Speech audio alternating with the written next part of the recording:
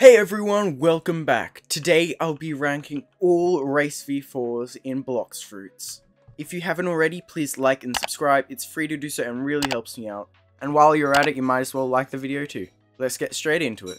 Alright, so there are 6 races which can be awakened to version 4. Now number 6 on the list.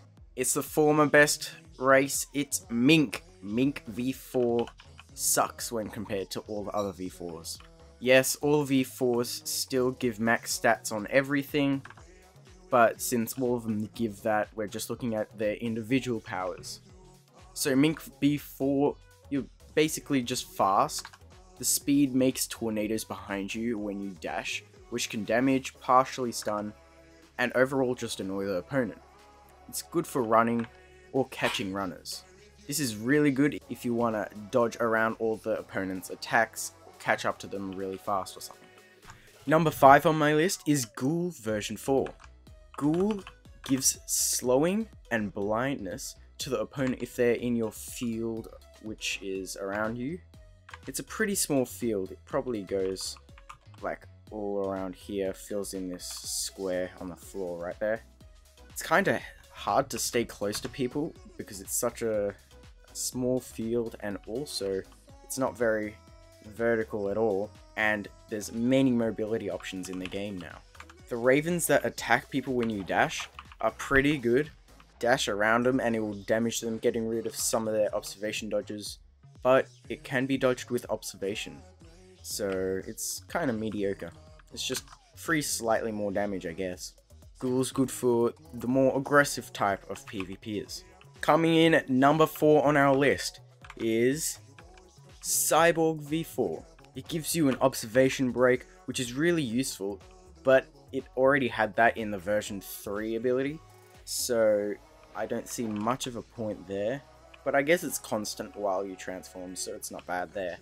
The super jump type ability that lets you run or catch your prey very easily. And I mean very easily. It's a very good mobility move if you don't have any other options like CDK or E-Claw or something like that. The damage linking is very good if you are getting teamed on, so it's best if you like to solo multiple people at once. That's mainly what Cyborg is used for. Coming in at number 3 is Skypian v4, also known as Angel.